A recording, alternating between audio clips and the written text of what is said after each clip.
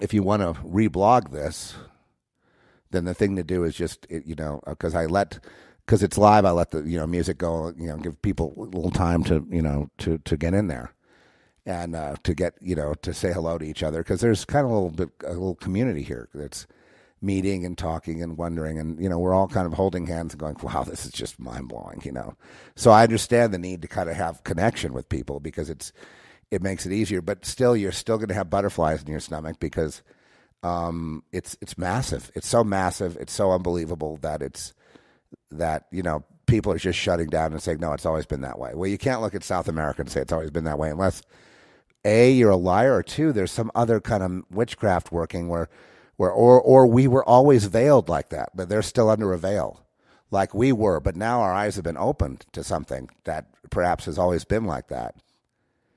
But we keep making those adjustments, right? Oh, it's always been like that. Oh, it's always been that. And that truly, when God does it, that's the way it is. It's always been that way, right?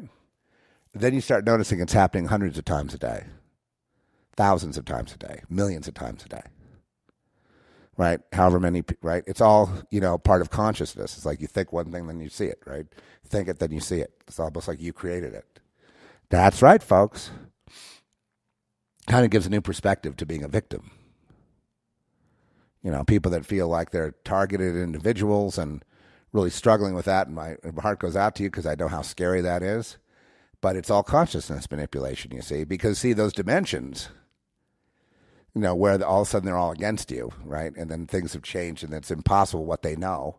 They're spouting things about you in the other aisle over there, talking about you, about things they couldn't possibly know. And they don't. It's a dimensional thing. This is a mind F, if you will. Okay, this is a dimensional thing. And, people didn't realize that. They just thought it was, well, the people are all possessed and that's why they're a hive. No, it's not. Because it changes the atmosphere. The place itself isn't the same, where you're located. Because, it's there. And to me, it's just, that's a spiritual attack, okay? But you can call it, the modern thing is GangStalking, but still, it's persecution. It's spiritual warfare. You're wrestling not with these people, these zombies. You know what I mean? You're wrestling with the higher powers. And they do see you, but you're not a victim because you see, this is a consciousness thing.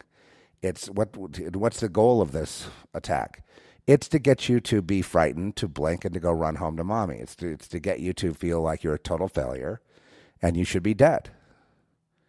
No one likes you.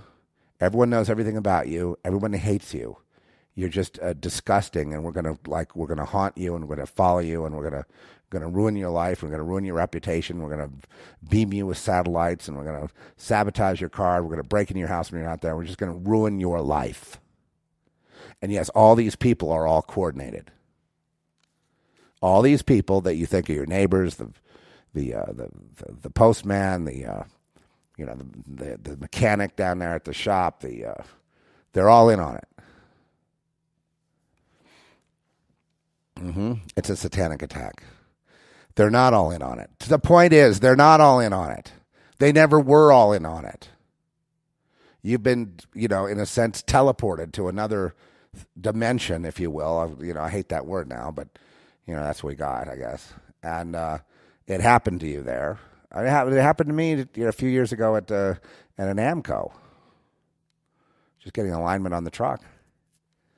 And it was on, the van pulling up and, everyone was coordinated. All of a sudden, we had peeled out of there, got out of there. But it was like they were on purpose sabotaging the truck and they were trying to make it so you couldn't even drive it. And it was just, then other people were involved, and there were people that were part of a Holiday Inn thing. They were, everything was coalescing, all these people that don't know each other.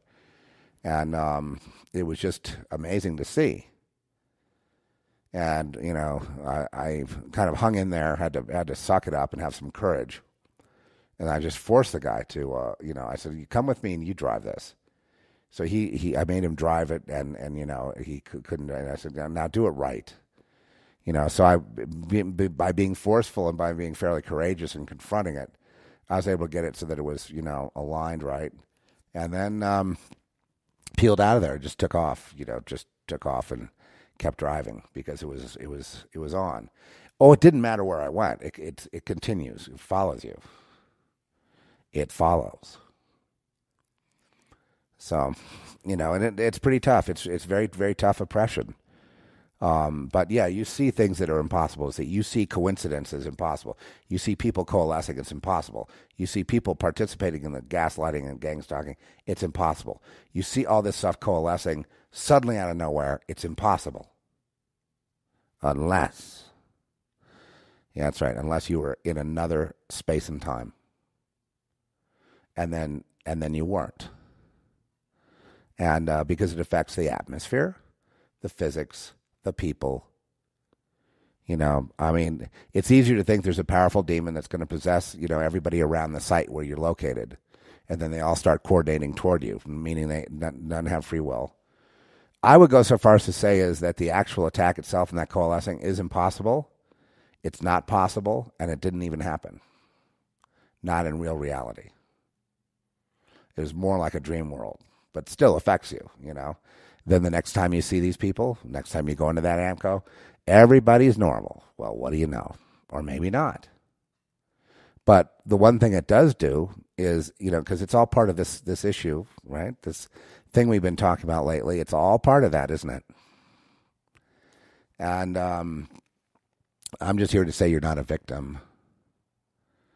People are victims of crimes too, or they say all of a sudden they just get their purse stolen, or they get beat up, or whatever. That happens to people, right? And what provoked that? It's just suddenly that happened. Suddenly people, they say, well, they got possessed, or they suddenly just, there was just a force that put them on you, and then they, okay, let's look at the more modern example of the political riots, the mob mentality. Something takes over, and they just, they will just do every bad thing. They will burn cars. They will rape women. They will, beat people to death. Right? And so you have, so you can look at a lot of things like that. You know what I mean? But it's all, it's not like the gang stalking exactly, because that's totally multidimensional. You know what I mean? And where this could be more like a powerful demon taking over a person, and then they turn on you, something like that. Or you don't know that person. You thought you did, and then you don't know them because they are not the same person. Then, lo and behold, once you point your finger and you go, you're not, the same person, then they are again. Thus, you're crazy. No, you're not crazy. You just experience the thing the way it works. It's you see it, you point it out, then it flips on you. Start keeping your mouth shut, right? Because you don't want to be labeled as nuts. But I tell you, it's easier to believe in what I'm talking about than it is in a fixed reality. There is no such thing. We were born into a fluid reality. That is, change is the constant. Okay? And, I guess now this whole little fad going on, the Mandela effect, I guess, this helps me to really bring all the rest of its stuff out and connect the dots. Because see, at the end of this little journey we're on, there is a benefit. The benefit is you being empowered, me being empowered. There's a benefit. There's definitely a incentive to keep going. Like, you have no choice anyway. Because if you're going to say, well, I don't see that stuff, or I'm not going to pay attention to it, it's impossible. Because then you go look at, I have a globe here, 20-year-old globe. And it's exactly the same as Google Earth. Now, I know that Google Earth and it was more updated than these old globes. They couldn't be the same. It's identical. And at the same time now, when I first looked at South America, let's just set some, things here. When I first looked at South America, it was underneath. I should have taken a picture of it, but then the picture would have changed. Okay, it was underneath Florida. It was all pushed way out, but part of it was underneath Florida. When I looked yesterday, I was going to forget about this, and then it was further than Florida. I'm like, that's not possible to be further than Florida. You know, it was already bad enough. You know, it was looking like it was stretched way over. And as I look in the Gulf, you know, the Gulf of Mexico, and I see the where Venezuela is and all that, it's almost becoming like a barrier, like they're barrier islands now for hurricanes. And then people say, no, they've always gone through Cuba and, you know, Bahamas and on their way to Florida. And I remember more they could do a direct hit where they didn't hit any island. They just went right there to Florida.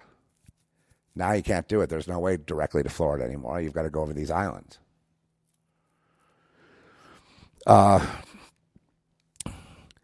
And yes, I'm positive that it never looked like that because I remember what it looked like. I remember it was South America was really South of America more.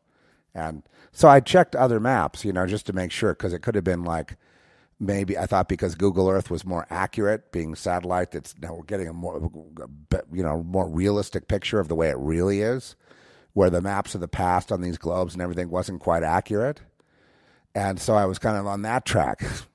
That lasted about 5 minutes until I went and looked at my old globe over here. And guess what? There was a landmass at the North Pole was there and all that, the ice cap on the North Pole. It was all there on this globe, and it looks exactly like Google Earth. And South America actually moved a little bit more in the last couple of days. And I'm just like, okay. And it's on the globe, and it's on Google Earth. And the globe and Google Earth, they you know, they're both the same. I went to look at Australia because I was curious about the landmass that is just west of Australia, what that is, because I don't know what that is. You know what I mean? So I went back to the Dazed and Confused still shots of the globe that they're using,